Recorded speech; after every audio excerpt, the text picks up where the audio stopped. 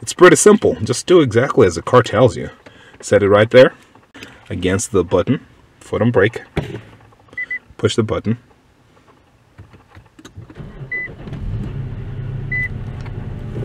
Perfect. It's making magic happen, right? When you have a smart key fob like this, you can usually operate your car without having to remove this key fob from your pocket, your purse, whatever it is, right? Just leaving it on your person. So I'm going to demonstrate something for the 2011 Infiniti M56. Let's get a look closer to the car. And usually you can just, leave this in your pocket, or in this case I'll just hold it close enough and unlock your door and get in. But before doing that, I wanted to show something that might not be very evident because we're doing this in daylight. There's a light under here, a light under the door, on the rear part of the door handle. Maybe let me step back and see if I can show it any better. It responds to being close enough to the key fob being close to the car. So what I'm going to do right now is this.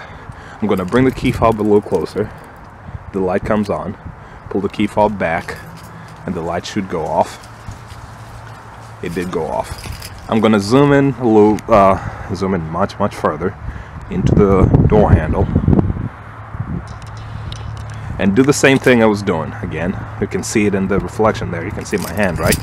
My arm. So, key fob closer. Light comes on. Key fob away, and the light goes off. It should go off. I should probably insert a clip from like a nighttime video to show this a little better. I'm gonna do that right now. Nice. Anyway, so why am I even dwelling on this?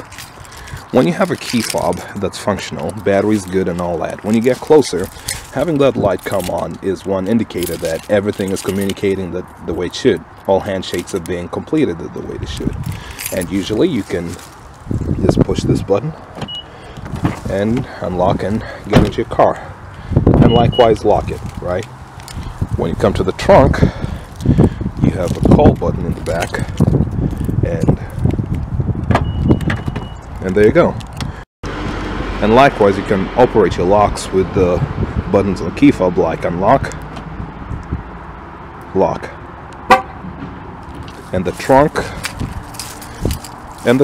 can be unlocked with the third button from the bottom.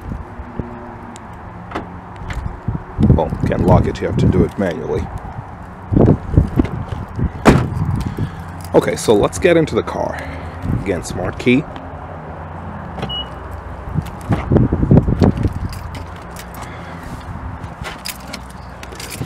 And again, you don't have to insert this key into any slots or anything. Just go ahead and push your button and the car should start responding.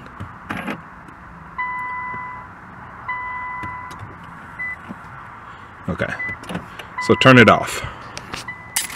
Let's get out and lock it. Locked. Game over. So that's the ideal situation, and I'm gonna set that down.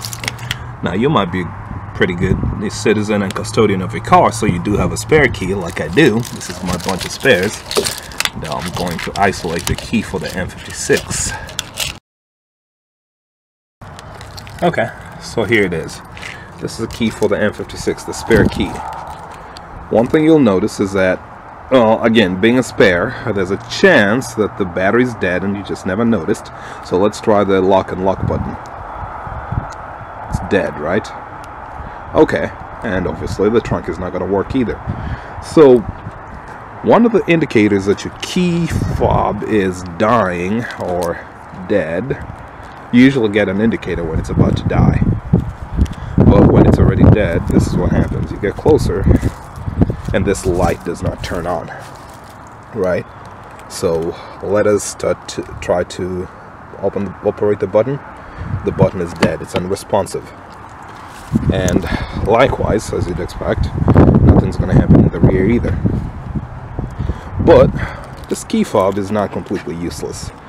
Let's flip it over, and there's a key insert over there.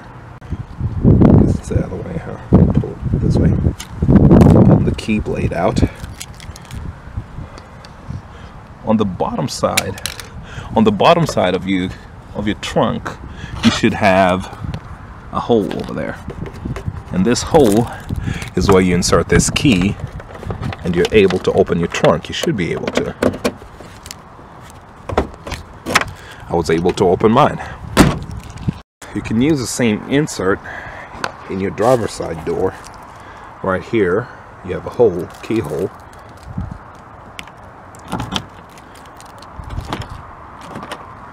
There you go. The door is unlocked. So that right there is one of the tests you can do. Whenever you're buying a car, try the keys on the key inserts in the key fobs. Make sure that they can open both locks. That is one way to verify that the key is original to the car. It doesn't really matter. Or two, that none of your locks were changed. See, if you replace your trunk, you might end up inadvertently just changing the lock. Most people don't bother to move the lock over. And likewise, if you replace your door, most people, that's actually more difficult than the trunk, so most people would just end up leaving the other lock there. You want to be able to access your car when your key fob battery dies, right? Okay. Anyway, let's get inside here. You'll notice that shutting the car door does not make the car react in any way.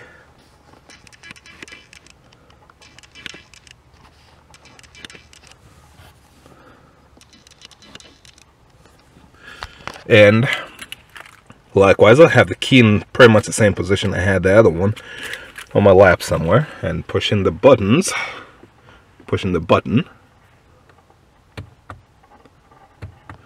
no response at all. It is pretty much dead. And actually, that tells you something over there. Let's get a little closer. So this is what happens inside, on the screen. When I push the button right over here, this is what you see. Let's try to show both the button and the screen, if we can do that. So pushing the button for the first time, nothing happens, and it says no key. Push it again. Well, I mean, it says no key, but then it changes to something else. Just keep watching. It shows the key fob against the button. So it's pretty simple. Just follow the instructions, really. Let's get here, and we're gonna do what it tells us. That is, push the key fob against a button, and that's what we're gonna do. Take your key fob, place it against this start button. You notice something? Something happens right now. The screen has changed, and it's showing you foot on brake. You know, push brake and then push the button. So that tells you that it is responding like a normal key. Again, remember, this by itself has no result. It just tells you no key. However, if I place this key fob against this button over here, it comes alive, right? Yeah, so what happens at this point is that this key fob has your chip, and the battery helps to amplify the signal from the chip, and the antenna inside the car receives the signal being sent. With your battery dead in here, the signal is not being amplified at all. However, if you bring that chip closer to the antenna, which is around here, it's going to sense that the smart key is in the car. In the older models, you would usually have to insert it into a hole in the, the left knee bolster. But with these guys, this is enough to get it started. So it's pretty simple. Just do exactly as the car tells you. Set it right there, then push the button like normal.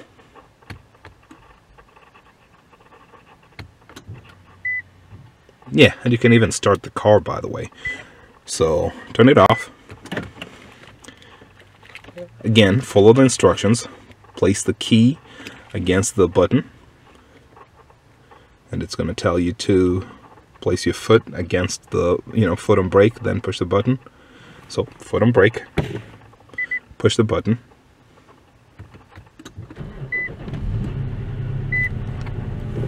Perfect. It's like nothing happened. Nothing was ever wrong. So yeah, there you go. There's your dead key. It's making magic happen, right? So turn it off, which is not exactly healthy, by the way. You should usually let your car run long enough to turn it off. So let's get out, and obviously the car is not going to be able to be locked with this fob or anything. At this point, just get your key blade, your insert again. I'm right-handed, but somehow I can do this better with my left hand. I've done it plenty of times holding a camera. And to lock the door, just go counterclockwise, I think. Yep. And that's it. Perfect. And that's the video. That's all I wanted to show you guys today. Well, sort of. That's the main point of the video, but I also wanted to mention that you should make it a point to test your spare keys, make sure that they can do the duties whenever you actually expect them to work. The key fobs take a CR2025 battery, and it's pretty easy to replace those. Usually just open this casing and replace the battery. So that's it. Have your normal keys, and maybe you want to get fancy and sometimes you want to switch the keys, so you can use a spare, let the other key rest for a year.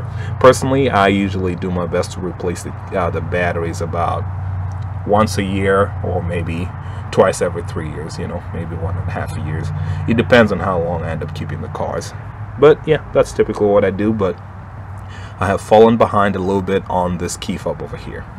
So that's all. Good luck and all the best with your vehicle.